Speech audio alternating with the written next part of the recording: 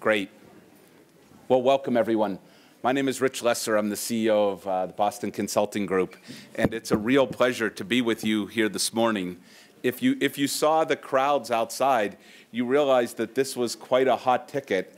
And what I learned yesterday was that this was the second most oversubscribed panel. So now you may be thinking, you know, with this amazing group of panelists up here and with a topic like digital transformation, how can it not be number one? And the answer is that just like in his TV show, House of Cards, Kevin Spacey is used to finding a way to winning. And so Kevin is the most requested session. Fortunately, he didn't have to throw any of us under a train to achieve that status. In all seriousness, since I was with you, since I was here in Davos a year ago, I've been in 30 countries around the world, and I've talked to, I think, a couple hundred CEOs. And the topic we're about to talk about now is the most consistent topic that comes up in the conversation, more than the geopolitics we'll hear about, more than any other single topic. And what we see in these discussions, and frankly in the work we're doing, is that there's three broad angles on this that companies around the world and across industries are wrestling with. The first is how they rewire themselves to be able to take advantage of a digital, cloud-based, mobile-oriented world, and how they leverage advanced technologies, whether it's robotics or AI, inside their operations. So it's their own internal changes. The second is how they leverage the massive amounts of data out there and really be able to bring advanced analytics into their business, and not just bring it in an algorithmic sense, but bring it in a human sense, the people that have the capacity to use it, the processes and the clock speeds that they need to operate at. And then the third is how they use this digital world as a source of innovation for their customers, how they design new products, new services, and in some cases, whole new businesses that they can generate to drive growth in a world where growth is increasingly hard to find. And so this panel today is a fantastic group of people to give us 5 windows into how they see the world of digital transformation in their environments, and for several of them in how they are interacting with their customers right now. Let me quickly introduce them. I'll just go left to right. Meg Whitman is the chairman and CEO of HP Enterprises, the part of HP that she'll be running. Bernard Tyson is the chairman and CEO of Kaiser Permanente, one of the leading integrated health providers in the US. Klaus Kleinfeld is the chairman and CEO of Alcoa. Jean-Pascal Tricoire is the chairman and CEO of Schneider Electric. And Marc Benioff is the founder and chairman and CEO of Salesforce.com. So we just have this wonderful group of panelists up here. We thought we would do this conversation in 3 blocks. I think the first is just to have a conversation about what digital transformation means to these leaders in the context of their businesses, and what are the big bets that they're taking. Every CEO is trying to incrementally improve their operations in many areas, but what are the really big things that they're doing, and to really move the needle in the years ahead. The second block we'll talk about is how do you make that happen inside the institution? How do you become a digital culture? And how do you think about all the changes that need to happen? In some cases, even in the company structure, but certainly when it comes to organization, leadership, skills, information platforms that need to be created. And so what are the enablers to moving to a digital culture? And then the third is we want to leave some time for the questions that are on your mind, the things that you want to raise with the group. So we'll leave a few minutes at the end to do that. This is a live stream discussion, so it's being broadcast to others. I think, therefore, this is not a world where Chatham House rules apply. And at the same time, I want to encourage candor, and also, as I've told our panelists, we want to have a conversation. So if people want to jump in, disagree with each other, build on each other, we'll try to make it free flowing. Klaus, I thought I would start with you, sitting in the middle there, which is, Alcoa is a classic, industrial leader in the metals world, over, a century old, and yet digital transformation. I imagine 3 years ago, it would have never been thought that you'd even be sitting here on a digital transformation panel. And I just, Could you share how you've thought about digital transformation in the context of Alcoa, and where are the big priorities from your end? Yes, so it's very relevant for us. I actually think it's very relevant for everybody, and who believes it's not relevant hasn't really thought about it. So for us, I mean, to give you a little glimpse into where this plays, I mean, there's a revolutionary change going on in 3D printing. For us, as a metals company, it's all about metals 3D printing, and we are catering to the aerospace industry, the automotive industry, and this is this changes the way things get done. You know, we have developed a lot of technology around it, and we are investing not just into the manufacturing part, but also into the powder, because the powder is like the ink to metals, right? And here you're talking about regulated markets where it's very, very important that you have a quality of powder that a piece that's uniquely made, you know, is identical to the other piece that's uniquely made. So it's a challenge for the regulators, who are currently investing in building a powder plant that has 3 chambers outside of Pittsburgh. So that's one big bet. You know, another big bet comes with the total revolution on sensing. You know, sensors used to be, I mean, very expensive. I mean, industrial grade sensors. Today it's cheap, dirt cheap. We carry this around. I mean, optical sensors are in every camera with a resolution that was unthought of. Audiological sensors, microphones. All this is allowing you to do things that were not possible before. So this has relevance in 2 aspects. One is we can re-equip our current equipment and get many, many more data. The moment you have the data, you can do diagnostics, and the moment you have diagnostics, you can optimize. So this is relevant throughout the system, whether it's upstream, midstream, or downstream. But it's also relevant for another big bet that we've come out in December last year, which is called the micromill technology. Micromill is a revolutionary process that allows us to roll from the hot phase into a cold roll in 20 minutes, something that today takes 20 days, right? And to have a process like this, as you can easily imagine, requires a precision that was not possible before.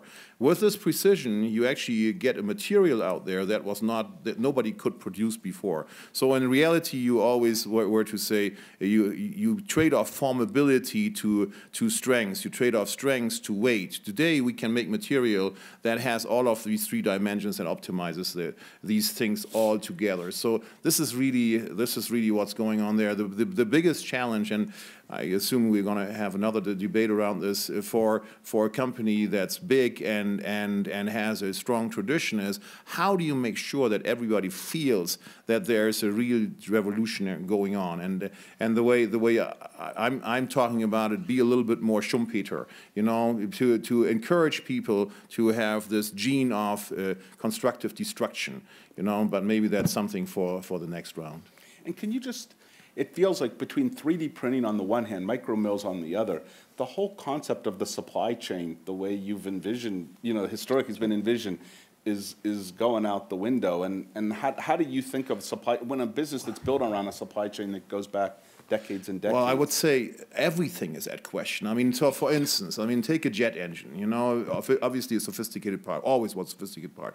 The way this worked before, if we were to design a new jet engine, you build a model. Okay, we were doing modeling together with the OEMs, you know. So, but then you had to decide when you wanted to put it into a test bed, if you wanted to have a piece made, you would have to basically decide on one of the alternatives, and then you decide, this is the alternative piece, I make it, now I order the tooling. The tooling takes 18 to 24 months and costs a lot of money. Then you have this one piece, put it into your test machine, then you test it, right? Today, the process, today actually for us was already 2 years ago, because we had invested in that. We do it, we basically are able to indirect, to do a 3D printing indirect, you know, so we did it out of polymer and then cast it from the polymer into the real piece in basically 2 weeks. So you now don't have to invest into the tooling, and you get it in 2 weeks. So now the costs are down, the time is substantially down, so you can say, I want to have 3 of those, and then I can have the 3 actual pieces in metal, fully functioning pieces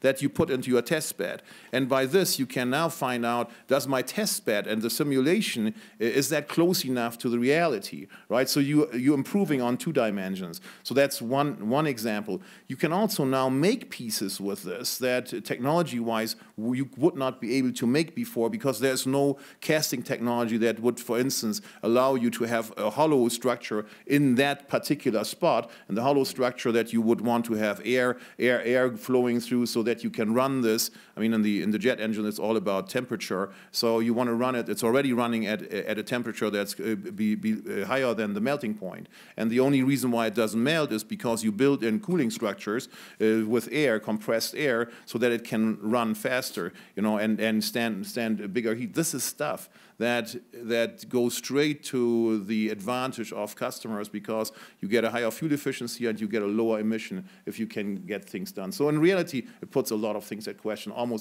I think you almost have to say you put everything at question, which brings it back to the question of how can you get your team thinking about this. I mean, I think the biggest limiting factor today is not technology anymore. It's the humans in an organization that's not used to question. Great. And Jean-Pascal, while we're in the industrial world, in energy solutions and automation, you've really been an industrial powerhouse for quite a long time. Can you share how you see the digital transformation in your environment and your part of the industrial world? Well, first, I'm very excited that Klaus has a problem of power quality, because I'm sure I can help him. So probably I didn't lose my time by being sitting close to him this time. So, but really, I can do many things for you. This is what friendship looks like. All right, let's not go into stereotypes. Please. But let's go for our world, which is a world of energy and automation. Digitization carries huge implications. So we operate around the world with many partners, integrators, and we have used from the beginning, I would say we've been early adopters of the platform of Marc, of Salesforce, to organize that. So I won't speak too much about that, because I see Marc does it much better than I do. But now when you look at energy and you think about it, invented more than 1 century ago, very much siloed: generation, transmission and distribution, and consumption, demand, as we call it. And all of it being very discoordinated on massive inefficiencies. So 60% of everything we do, buildings, factories, homes, are consuming energy 50% more than they should. A grid is used at less than 50% of its capacity, an electrical grid, more than 50% of the time. If I would run my factories like this, you would really be mad at me. So what is happening today is that we are connecting all of this, from plant to plug, everything connected to the internet, so that it generates all the adaptation on all the efficiencies around the line. Connectivity is not new for us. We started to connect things to the internet in '95. But the new thing is that now we connect those microsystems, a smart building, smart grid, together so that they can adapt together. So in a nutshell, all products will be connected. All that data is getting aggregated. On analytics, we deploy analytics to automate or to support decisions. So speak about the implications on our company. In 10 years, we had to develop to reconvert our R&D, so that now our R&D is 60% software and electronics, and that's a lot of people. As software, which is the other world of analytics, are a different culture, we set up an autonomous division, business inside Schneider, which is serving Schneider itself, but which is serving third-party people. Second point, which it changed dramatically for us, is the nature of the relationship with the customers. We are coming from a relationship which was projects on service on demand, right? You have a problem of power quality, I come to help you. Now it's we stay connected 24/7. So that means we can bring new values, new capabilities, and we can bring a lot of new service. And I'll come back to that. Third point, we are working with partners, and there are a lot of business, and we are still, and we want to keep working with partners, a lot of business which are based on intermediation. So you are kind of a wall between a customer and the supplier. You bring more value, and you make money of that. And those worlds tended to be divided. Now, because it's digital, we share. And that data is shared, and everybody is bringing the right value to that. So it's opening a new way of working with our partners. And needless to say, when we went into digitization, we knew connectivity, we knew software, but when you go into the cloud, you can't do everything alone. And the big thing for me is that this world is really prone to a lot of partnerships. So the big bets you have to do is really to choose the right partners and really your success is depending on you, but also on the ecosystem you are choosing. But the biggest change in our industry has been our positioning. So you were coming to see us for safety, reliability, quality. On no worries, you can still come for that. I mean, we still deliver the best reliability, quality, no fires, no electrocution, no harm to people and to goods. But our customers, because it's digital, call us to energy optimization, process optimization, predictive maintenance, asset management, which are coming natively as a byproduct of those systems. Now, when you are a company that was selling products with the first characteristics and that you have to go into that form of consulting, think about the whole reconversion that you have to do with your Salesforce. You don't speak to the same people in the company. So that's a very exciting. We've been 20 years in the journey, but it's been really creating new value to our company. Can I ask you one follow-up? I spent a lot of time personally working with R&D organizations over the years. And transforming R&D is actually quite a challenge because people are very committed and very smart, but they get very deep skill sets. They're technically deep, and it's hard to get them sometimes to see the world from a different angle. You mean conservative? Conservative. Well, innovative, but in the way they know how to do it. You know what I mean? They have a way of doing it. And so you talked about now moving to, I think you said 60% R&D is sort of software related, probably very different skills than the way you traditionally recruited for R&D. How have you made that transition really happen in R&D, and how do you see making that work? Well, some people make happily the journey, and actually they find it very exciting. Second, we have acquired. Third, we have created a venture capital fund that affiliates us with a number of startups and things so that they inspire us and we create things together. On the other conclusion that when you have to do big conversion service, you have to take people from the outside. But just a few words, it changes fundamentally your way to develop products. I mean, in the world of before, you make a spec, you spend 2 or 3 years in the tunnel of development. Now you go fast on the market with a minimum viable product, and then you can upload, download software to bring more functionalities so that you are much faster testing the functionality with a customer and much faster adapting the product to your customer needs. So it's not only changing what you do, but it's a lot about changing the way you do it. Great. Bernard, I've been hearing for years about how Kaiser had been such a leader in integrating IT and bringing different parts of the value chain together in healthcare provision. But of course, digital transformation is hitting this world in a big way too. How do you see your digital transformation priorities now in the context of the enormous leadership role that Kaiser's historically had in sort of the IT environment in healthcare? Yeah, great, thanks. And it's really great to be here with this esteemed panel.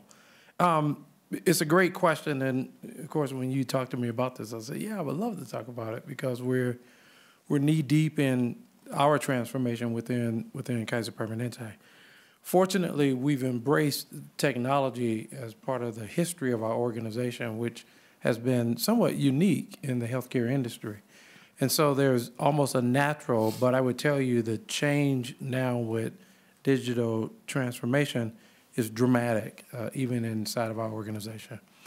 So right quick, if you think about the healthcare industry, we pretty much have enjoyed the luxury of forcing everybody to come to us for everything that you need. We built the healthcare industry on 2 legs. One, a fix-me system, pretty much. People get sick and then you come to see us. And number 2, we designed it around how we wanted to do everything. So it was provider built and to our convenience in many cases. We're deploying a strategy in Kaiser Permanente of what I call care anywhere, that we're challenging that whole notion that people have to come in for everything that they need. And the digital platform has allowed us to both prove that theory as true and to enhance the value that our members see in Kaiser Permanente. Case in point, we introduced e-visits, and we started with the mobile phone and with the computer, your ability to have a secure office visit with your doctor, with your provider directly. Last year, we did something like 26 million e-visits. Members love it. on a scale of 1 to 10 is something like 9 point something. Satisfaction, extremely high. Additional access into the organization, never have to leave your home, never have to leave your office, never have to leave wherever you are for something that is appropriate that could be taken care of with a virtual visit. We're now building on that telehealth, where now the visual becomes important, in particular between the interaction between the patient and the physician. And so I expect that that's going to take off just like the first generation of what we were doing as well. Inside of the organization, it has created both incredible possibilities as well as incredible fears and challenges. All the way from the life of a physician has changed dramatically inside of our organization, because now, like some of us in the other side of the world, we've been doing this for a long time, always on, and this has been a cultural challenge for some of our providers. Right. The second one is, it is true, I've come to learn, that actually people do pay attention to what the CEO is saying. And what I have discovered... Big shock. Big shock. And what I have discovered is what I have learned in terms of feedback from the organization is that I'm heavy on the technology. I fully embrace it. I'm building a whole digital platform. I have strategic partners. I'm into it. What I'm hearing back from the organization is, what you've excluded from your communication is our role in that, and our role in the future of this organization.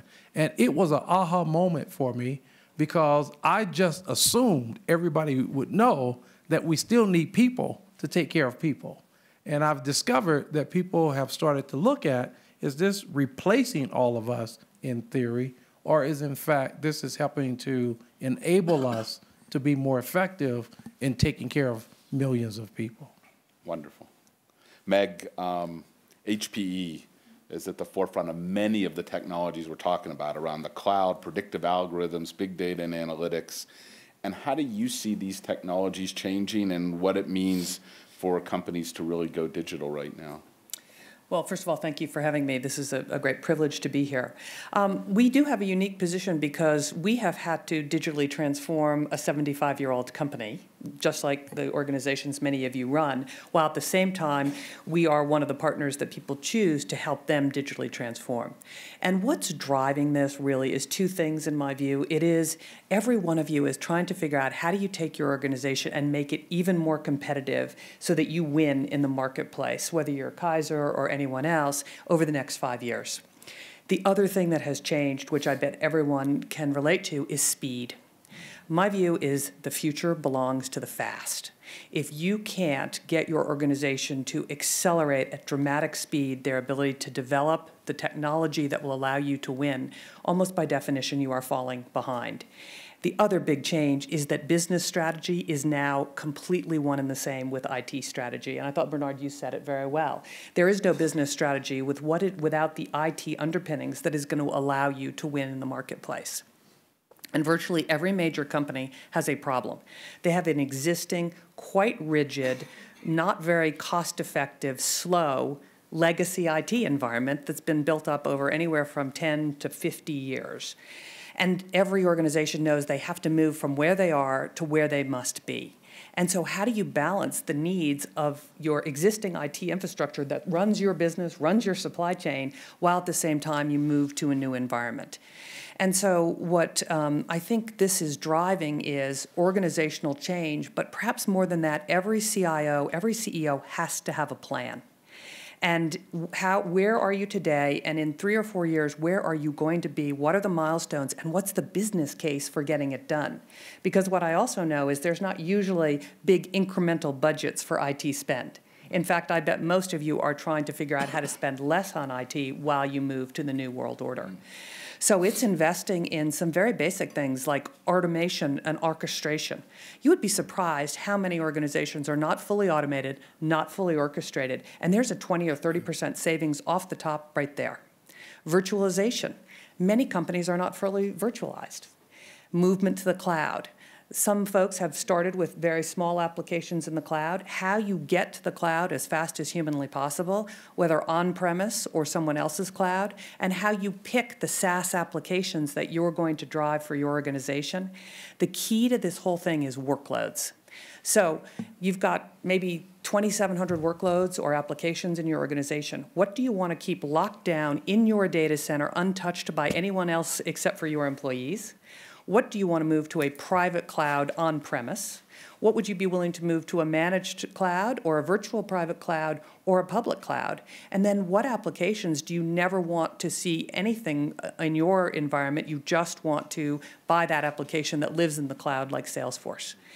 And that is the whole key to transforming your digital environment, is where are the applications going to live?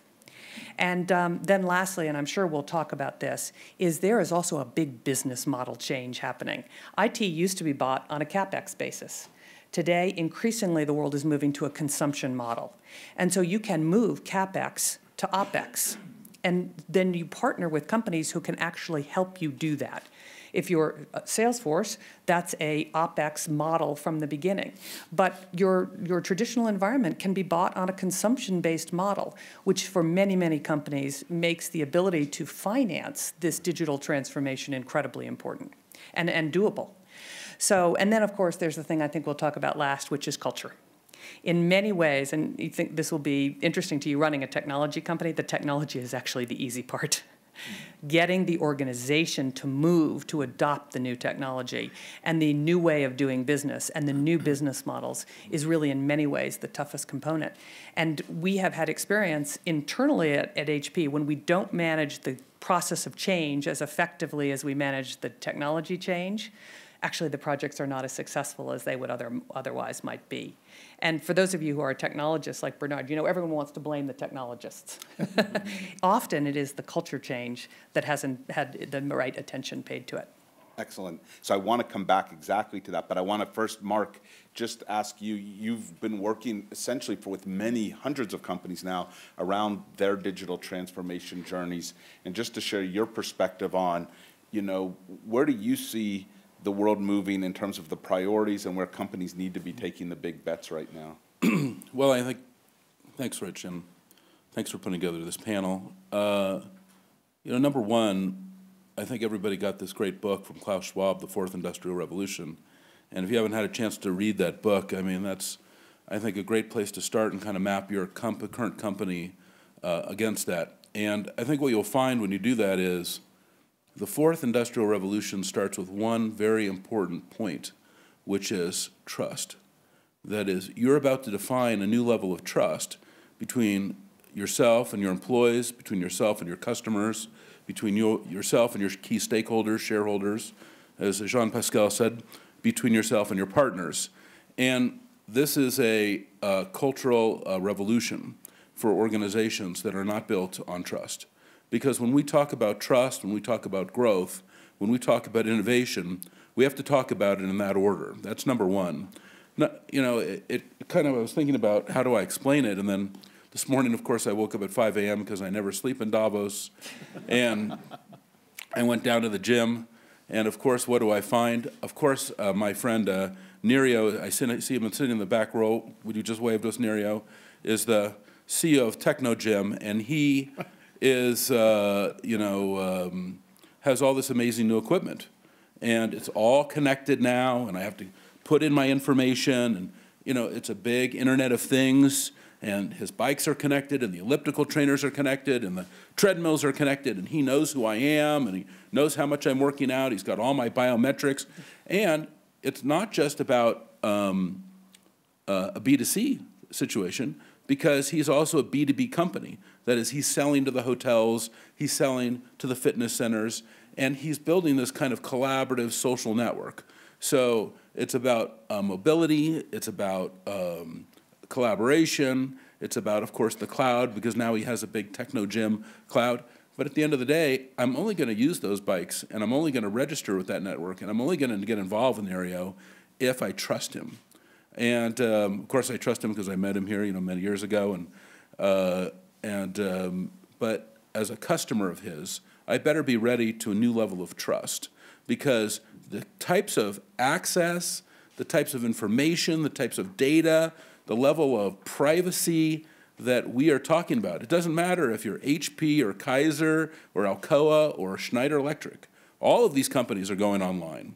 All of these companies are connected in a whole new way, and they're connected to their customers in a whole new way. They all have incredible stories about how this fourth industrial revolution has transformed them, not only now, but where they want to be 10 years from now.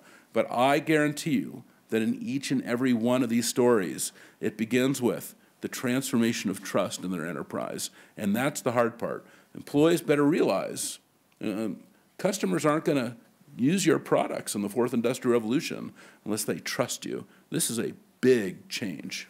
It's very interesting you said that, because this morning I was at a breakfast that Richard Edelman hosts every year on trust. And the thing that their trust barometer shows this year is that the gap between trust of the, I forget what the phrase is, but the more elites and sort of the mass of the population has never been wider than it is right now. And I think some of this is the stories, Bernard, that you were telling, or Meg, you were describing about how engaging the broader community, having people deeper in the organization. Rich, this is the opportunity for all of us. The opportunity for all of us is to do what Meg said, to get there first, get to the future first. But when you get there, make sure that you show up with the right values. Right. Because the values of the fourth industrial revolution are different than the values of the third revolution. And we all know that, okay? And that's the transformation that we're all going to make together. And it's very exciting. I mean, there's never been a more exciting time in the history of industry. I want to come back to this. I just want to pick up on one more point around this digital transformation journey broadly, which is, and for all of you, so you don't all have to jump in, but whoever, how do you know if you're going fast enough, and how do you know how much investment is enough investment? And I think everyone would say we need to go fast and we need to invest a lot. I think that's, I think that's pretty, but you're the CEOs, you're getting things brought to you all the time. At least my experience is most are impatient. They wish things were happening faster than they were. How do you judge for yourself, like, what's the pace, and are you satisfied, to drive in this direction right now? Well, I'll start on that, because not only, as I said, have we transformed Hewlett Packard, but we do this with hundreds of companies every day. And the key factor, I think, to these successful journeys is having a multi-year plan. That you've got to understand where you are today, what the cost structure is today, and what the limits to your infrastructure are in terms of your business strategy. And then you've got to have a multi-year plan, just like every other project is managed. Milestones, cost reductions, people in charge, and there has to be an inspection process. And you have to build a multi-year plan based on what you can afford, because you have to save to invest, and then you have to hold your organization accountable for delivering against those milestones. And it's tricky. Every organization is different. If you're in the healthcare business, there's a whole set of regulatory and HIPAA regulations that you have to be mindful of. If you're in the financial services area, the regulatory overhead there is just enormous. But if you do not have a plan, you won't get there incrementally. And my advice to CEOs is hold your IT accountable, your organization, your business accountable for a plan, and then execute the plan. And you can change it as you go along if new technologies arrive, things like that. But if you do not have a plan, it's that old saying, if you do not have a plan, any road will take you there. If you don't have a destination, any road will take you there. And this is where I see huge cost overruns and disappointment in the delivery for the businesses. I would just build on that. I know we're not going fast enough. At least I believe that, and I want to hold that to be the truth. I'm working on what I call inside the organization that we're increasing what I call the BPMs, the beat per minute, and we're getting better at it. But we're still not at the ideal pace. Secondly, our challenge that I think about all the time is I have 70 plus years of legacy systems. And so I'm flying the plane today, and I can't just turn stuff off. And so how do I balance what goes away because of all this technology and what, in fact, is still connected and must be connected to it? I think the second piece is working very hard on what should I not be doing and turning to competent organizations to do that on my behalf as part of the integrated strategy. And so that's a big piece of the work that we have going on that is aimed at moving faster, but I don't feel that we're moving fast enough. Well, I think a lot depends also on how you judge the own environment, you know, because obviously, I mean, having a long-term vision always wins, absolutely always wins. And I think that old Andy Grove's old saying, only the paranoid survive, is probably more true today than it ever was, you know. And I mean, in an organization, we're 127 years old, you know. So in that organization, I think the push cannot be strong enough. And the only thing that you have to judge as a CEO, when are you overstretching the system, right? Because then you're losing it and cracks appear, you know. But you basically have to try to move them as fast as possible. And it's the fine-tuning when you see, do you see cracks, do you have to slow down? But I think that pace is absolutely essential, absolutely essential. Your question is a lot of headache, right? Because on one side, you know you have to invest because, well, you figure out that the world will be digital. On how much money? First, it's expensive. It's really expensive. It asks for an investment, and that's an investment that you don't do in places that you used to do. So you have really to arbitrate, the first thing. And my conclusion after many years of spending too much money in things that were phantasm rather than reality is really to, every time we come with an elephant project, is to slice it in the minimum trenches and go to the market as fast as possible and test the customer and bring the customer from day one into the thinking. And frankly, I struggle to do differently. We are becoming very empirical in the way of doing. And I would rebound on what Meg was saying. It's people spend a lot of time on technology, but it's a lot about business model. And that changes the whole layout of the business model, and we never spend enough time on the business model. Especially in engineering companies, it's a lot of religious fights about technology, which don't make sense. I'd make one last observation here, which is you can't always go faster than you think you can. Mm-hmm. When I came to HP was in a very challenging situation. I was the third CEO in as many years. And yet this was an entirely new environment for me. And I was very worried about breaking the company. You know, would I be the one who would actually run the car off the cliff? Looking backward, I could, and we moved very fast, but we could have moved even faster. So I would just encourage everyone to think, let's push the edge of the envelope. Klaus said it well. Let's push until you actually start to see a few things crack at the edge. And frankly, I think I underestimated the organization's capability to move fast. And I think that is probably almost true for everyone in this room. Great. So I want to shift a little bit to the culture stuff before we open it up for the room for questions, because it's such a fundamental question, and how do you bring the organization along? I thought the comment that a number of you made in different forms where the technology's tough, but the technology isn't the toughest part. The toughest part is how do you win trust in the organization and with your customers, and how do you bring along your organization?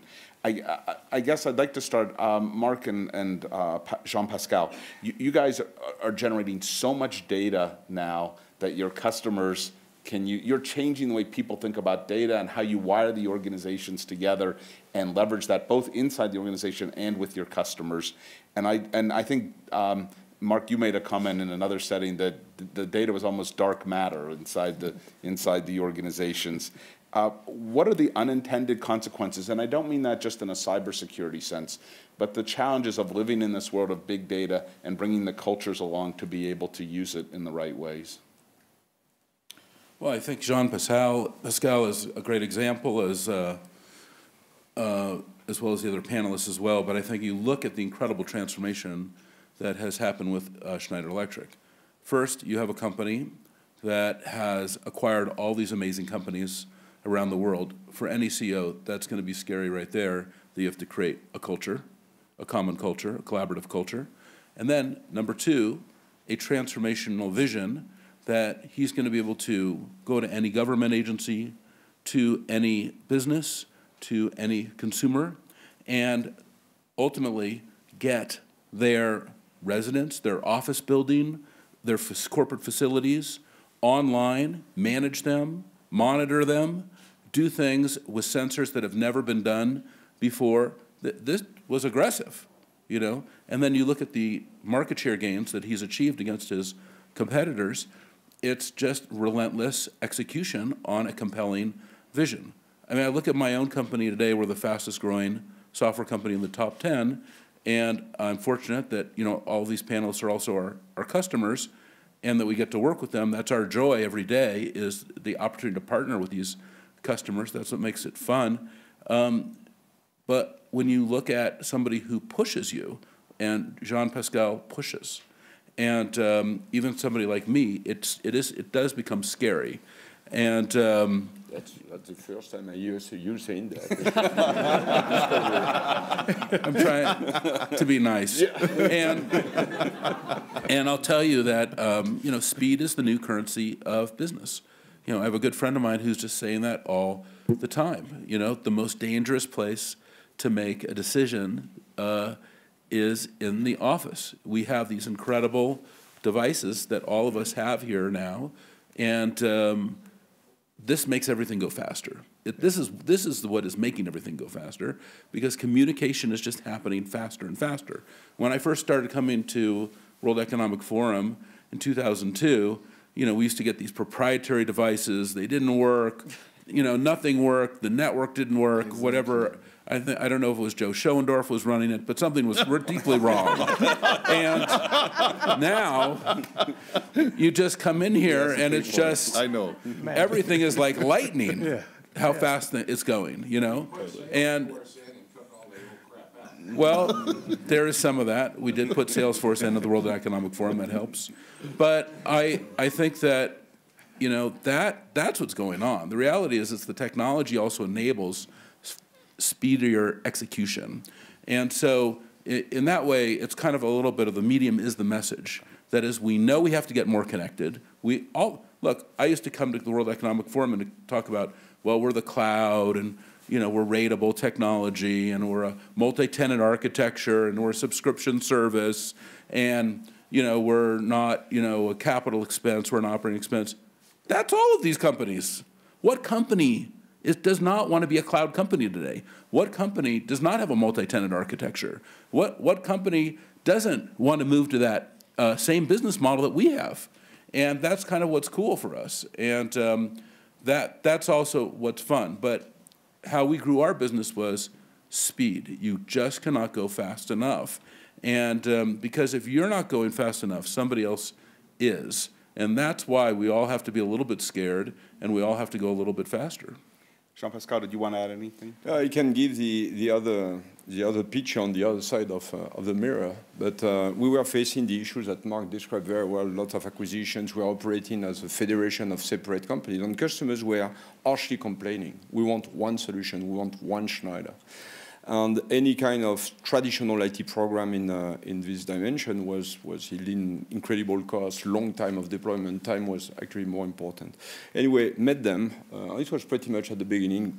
Great solution. First reaction, what? Put our customer data on the cloud in San Francisco over my dead body, okay? So, but then we went into it, deployed it in 1 year. So suddenly you've got one repository for the customers, 360 degrees on your customers, your call centers, your people on the ground are equipped with mobility and able to do that. It's been great for us. And it's been a part of the evolution of the culture. Next day, everybody has the same visibility on the same customer. And the trust issue is behind us now. So now it's about building together new functionalities, which we did one year ago. We went to the next level. Meg, you know, we were talking before of this. You're also seeing this. How do you help bring different parts of the organization together and sometimes take them apart and sort of build the organization through the IT, but also bringing the people along? I don't know how you would see this in the context of culture and strengthening organizations. Well, as I said before, and I think has been echoed by the panel, speed is so important. I really do believe that the future belongs to the fast. And so how you transform your organization, I have a couple of thoughts on it. One is, and this will sound like motherhood and apple pie, but you would be surprised how often people don't do this. The right people, in the right job, at the right time, with the right attitude. And depending, you know, turnarounds, transformations are not for everybody. And so you've got to look all the way down your organization. Do you actually have the people in the organization in the right job who can help you accomplish this? No amount of pressure from the top with the wrong people will bring you home. And so we've done a huge change out of people because we had to have the right skill set, the right attitudes, frankly, the right constitution to do this. The second thing I would say is communications, communications, communications. I feel like, probably some of you know, I ran for governor of California. Often I feel like I'm giving a stump speech at HP because we say the same thing over and over and over again. And you would be surprised, after you've said it 57 times, people say, I never knew you thought that. I mean, it's amazing. And when you are communicating with large groups of people, it is actually not the facts and the figures, it is the stories that you tell. No one remembers the facts and the figures, they remember the stories that you tell. And that's part of the way we're driving culture change. And then the last element of this is I fully believe that you do not get what you do not inspect. You do not get what you do not inspect. And so you've got to set your organization up in a way that the results and the processes and the milestones get inspected, and then corrective action is taken early, because I totally agree with Jean-Pascal. You can find yourself a year into something, and if you haven't been inspecting it on a weekly basis, the thing is wholly off track, and you have lost massive amount of time, and frankly, a fair amount of credibility with your organization. So it's not, people say, you know, you don't get what you don't expect. It doesn't sound uplifting, but it is, because you're making progress that then you can tell the organization about. And it shows the organization what you care about, too. Just Exactly. the act of tracking things is a signal. This one matters to me. Yep. And so I fully agree. And then last but not least, of course, is a set of shared values and beliefs. And I think most great historic companies have real DNA that they can build from. I'm very fond of saying that actually founder DNA, Marc will be happy to hear this, founder DNA is very hard to kill. And in most cases, and in Marc's case, that's a really good thing. They're trying, don't worry.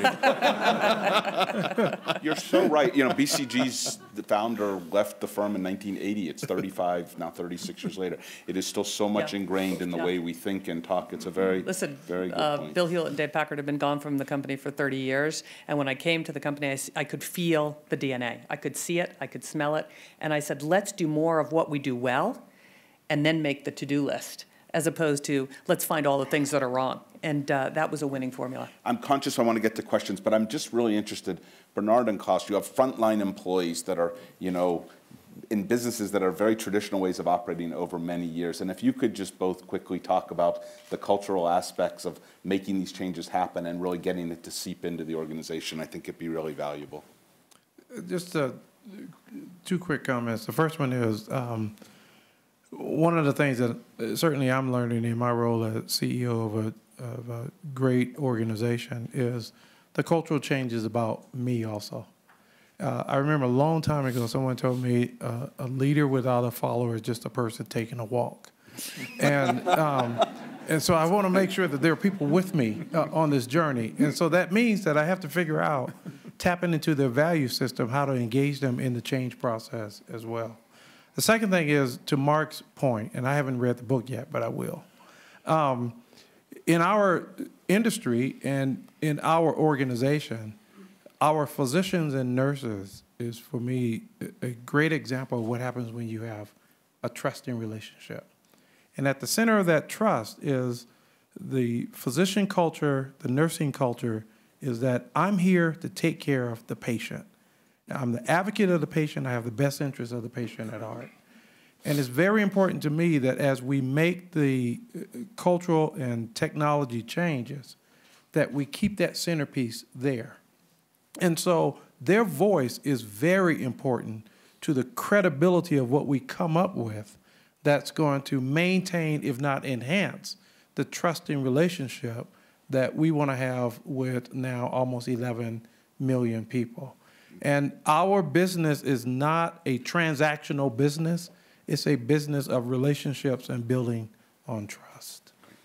Well, I think that what Max said, the founder spirit, for a company that's old, I mean, it's also an advantage. What I've done is, I mean, we have a great history. I mean, we have a rebel rouser who founded Alcoa. It was this young kid in his early 20s going against the steel robber barons, basically, right, with a material that nobody knew how to make it, right? So to connect it and say, wow, this is our history. We got this disruptive gene. We got to live up to this. You know, if this kid wouldn't have done this, we would all not have a job. We wouldn't have lived. So it's very strong. That's the first thing. The second thing, I mean, it's all about people. I totally agree. So tone from the top still is very important. It still is very important. I mean, we've used this thing. I mean, be a more Schumpeter, or I've coined this thing: think louder, act faster. Right?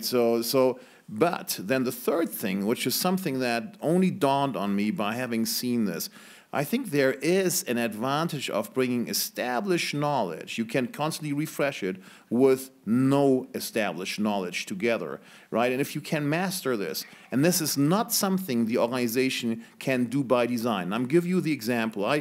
We have a very good internship program. We're currently making it better. But if you were to say, hey, you now define exactly who we are recruiting as an intern, some good things that we've seen in the last years would have never happened. So I run into, going into a plant, I run into a kid who does an internship there. And they gave him a little space and trying out stuff. He's working with microphones and listening to a pouring process. And I'm thinking, what on earth is this kid doing? And I'm stopping, you know, and I asked him. He's African American, and in fact, he's African originally, you know, Michigan University, and he says, well, I worked in the automotive. I worked in Michigan University, a little bit on the automotive, and for automotive, acoustics are very important, and every material talks to you. I said, wow, every material talks. We never thought about this, you know? So what does this material tell you? And he says, well, you know, we have this problem. I don't want to go into too much depth, you know, but it's a very expensive problem because we never diagnose it. It happens at the early part of the process, and we only find it in the later part of the process. So in the meantime, a lot of value add gets lost, you know? And he says, well, I think it happens because something cracks in this, right? And I can listen to the material, and I can hear whether it cracks. You know, so I said, oh, wow, let me see this. And he shows me this. He has an oscillogram. I mean, he probably had spent no more than $200 on this, you know. So he listens to it, and you can hear, you know, suddenly the oscillogram goes up. Now he knows it's cracked. And I said, no, now what? He says, now I know it cracked, you know. Now I can take this, and now we go into a digital radiography, which has moved on, and I can do a 3D digital radiography on this piece. Now I can install that in the line as constant quality inspection. That's an idea that nobody would have come up with. So that's why I think you have to allow, you know, to get some fresh talent in that has this naivety or some totally different backgrounds. And if this comes together with established know-how, that something really cool can evolve from this. Thank you. And thanks for the University of Michigan plug. Great to hear. We have time for a couple questions. Joe? I think the microphone. And we'll need to keep our answers quick so we can get a couple in before. Joe Schoendorf, venture capital, 50 years in Silicon Valley, started working for HP 50 years ago. Computers in those days were IBM, Snow White, and the Seven Dwarfs. The Seven Dwarfs are all gone. IBM is in pretty different business. This is my 20th Davos. I looked last night, top 10 most valuable companies in the world. 5 of them are in high tech. Let's take them. Apple, Alphabet, Facebook, Microsoft, Amazon. When I came here 20 years ago, I looked it up. Jeff Bezos was 1 year into having Amazon online. Yeah. Gil Amelio was still running Apple, and they were close to bankruptcy. Mark Zuckerberg was 10 years old. Larry Page was still at Stanford, and Microsoft had just had its first $2 billion quarter, and he was still working at Oracle 2 years away from starting Salesforce.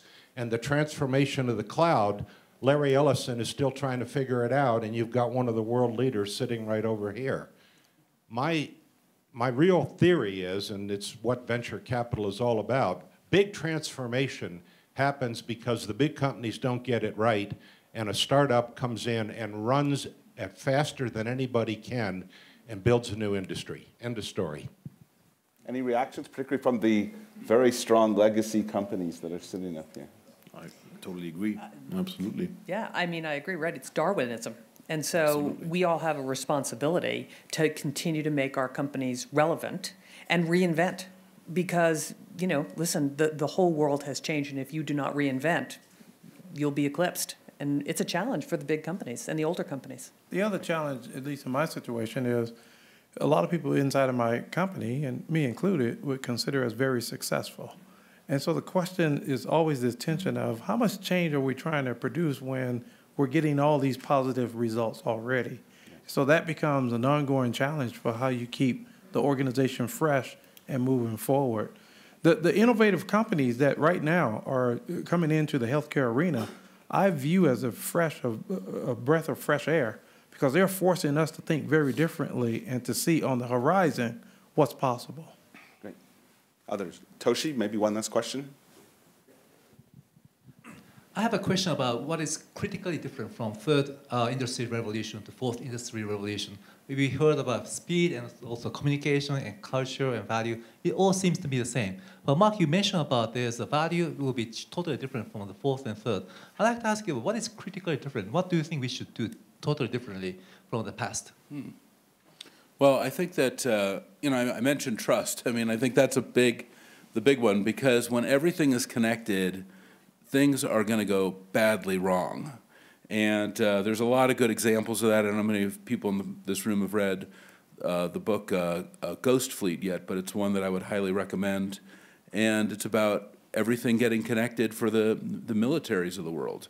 And you're about to enter an environment, which is what this book so beautifully lays out, that's kind of unprecedented, that you have lots of really powerful technologies, some information technologies, some biotechnologies, manufacturing technologies, and all these things are kind of coming together at once, which is really unusual, and it's going to transform all of our industries. And I think that looking back at our earliest days, I was coming out of the third industrial revolution. I was coming out of a third industrial revolution company, Oracle, looking into the fourth industrial revolution. And when we first had a reliability crisis at Salesforce, I didn't know what to do. You know, I was kind of acting how I was acting at Oracle, which is, well, you just don't say anything, you just hold on and we'll get through this.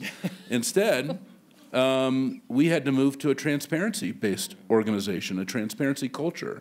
We built trust through transparency. We had to put up a web page, trust.salesforce.com. We had to disclose everything. We had to see that our customers and our partners were rooting for us to be successful, and they were part of our team. That was very different. So I think that we will be guided by a different set of values, and I think the faster that we move on to those values, the more successful we'll be, the faster we will get there, and this is going to be an amazing new world. I did want to mention that just before I walked in, I got a note from Klaus Schwab on this, and he asked for Bernard to stand up during this. So Bernard, would you just stand up?